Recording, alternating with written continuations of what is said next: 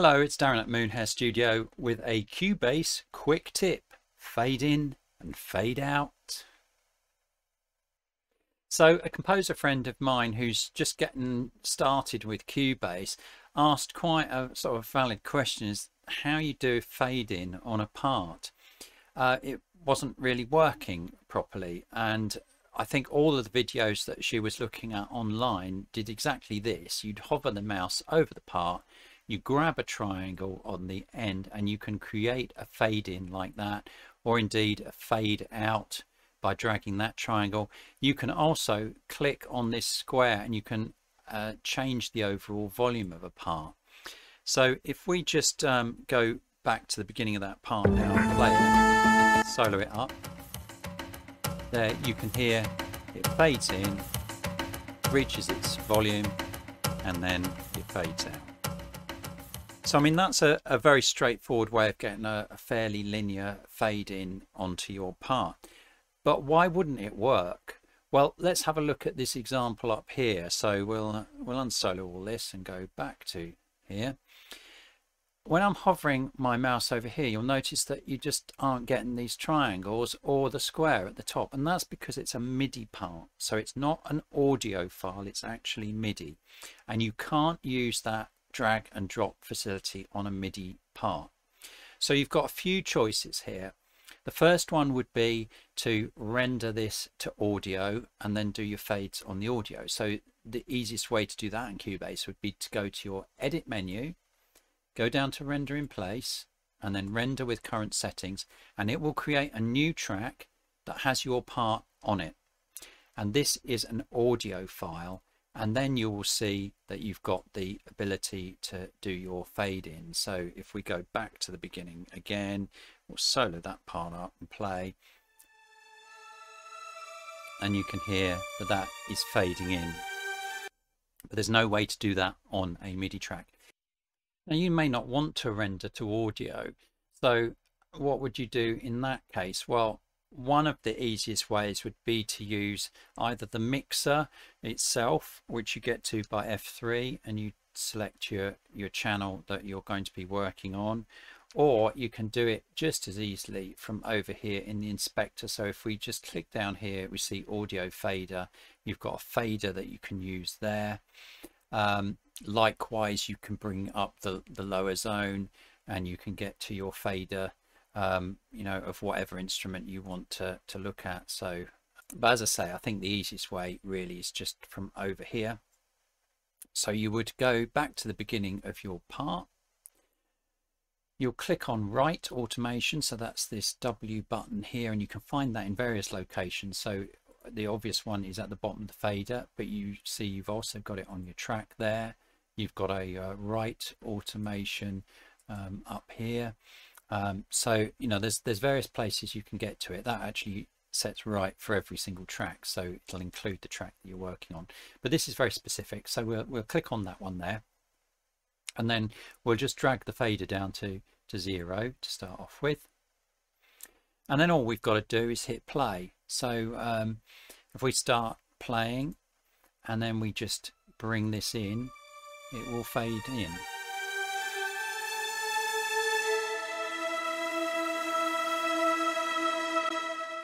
Now what you will see is that it's created an automation lane underneath the part that you've just played, and that is the actual level of the volume that it's got. So if you go back to the start and you play again, you'll see the fader moving to the level of whatever is here.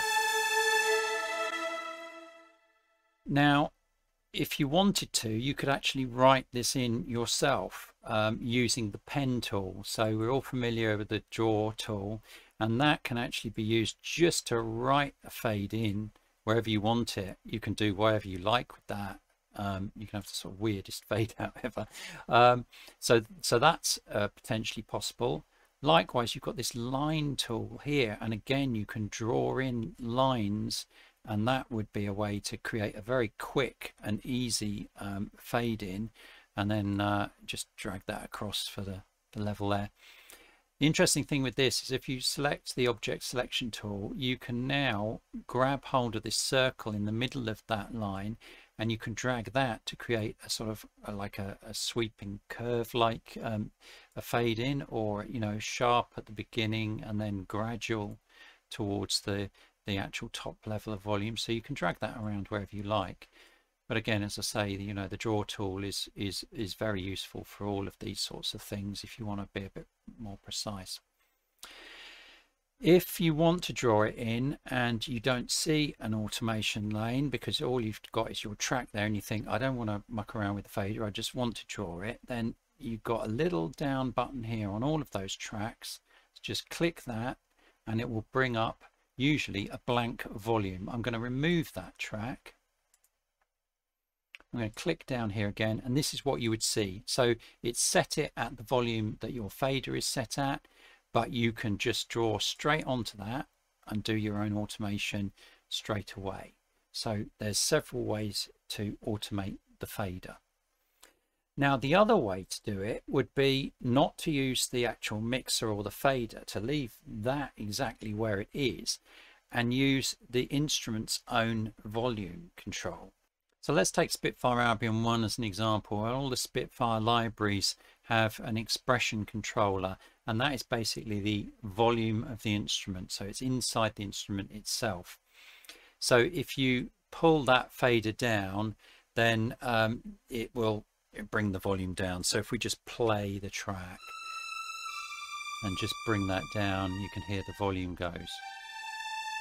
Now again, as we did before, if you wanted to create a fade in, you could then click on your right automation anywhere you like, but on the instrument's just as good as anything.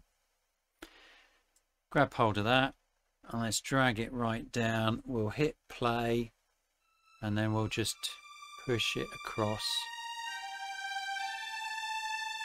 and you've got a fade in. And now you can see that it's written an automation lane, and it's written under specifically the expression of that particular instrument. So Albion 1 strings expression. It's editable in exactly the same way as the volume control was for the fader. You can you can use your pen tool. You could change this if you didn't like that. You could just create a much sharper fade in, and you can see that it's controlling the expression up there.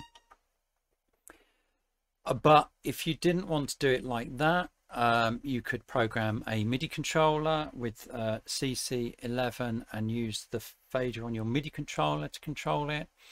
And likewise, you could actually create a lane yourself. So let's just get rid of this one. We'll remove that track. And now if you click on the bottom of any of these MIDI tracks, you see show hide automation. So just click on that down arrow and it will default to a volume control. But what you can do then is click on that, and then you can choose anything that you want to automate with your pen tool. Now you're not going to find expression straight away. So go into more and let's have a look at Albion 1 strings, and you can see all the different things that you can automate here. From dynamics and vibrato through to the expression. So if we just click on expression and click OK, we now have a blank lane. It's set at the top because your expression controller is at the top, but you can draw your automation in here. And now if we go back and play, it's exactly the same thing. You can see it's controlling the expression fader there from whatever level you've got in your automation lane down here. So several ways to program your automation in doing that, either with the right tool by playing through and actually moving physically a fader on your controller or the fader in the instrument itself, or you can just draw it in after the event. Just create a lane that has the right thing on it. In this case it's the expression in Albion 1, and that will do exactly the same thing for you. So many ways, and in fact there are probably several more as well which I haven't covered, but just have a mess around, see which one you prefer, I mean, I always play these in off a MIDI controller. I like the fact that I can grab a fader and I can just push it around and control these volumes and things. I would say that controlling the volume for fades and things inside your instrument is probably quite good, because then you've still got the ability to move the actual master fader up and down and get the level of the instrument correct in your mix later on down the line, and still have all those fade ins and fade outs coming in underneath. Hope that was helpful. Any questions, obviously, in the description below, and I won't as ever ask you to subscribe to this channel, but if you want to like and thumbs up, great. Thanks a lot. See you in the next one.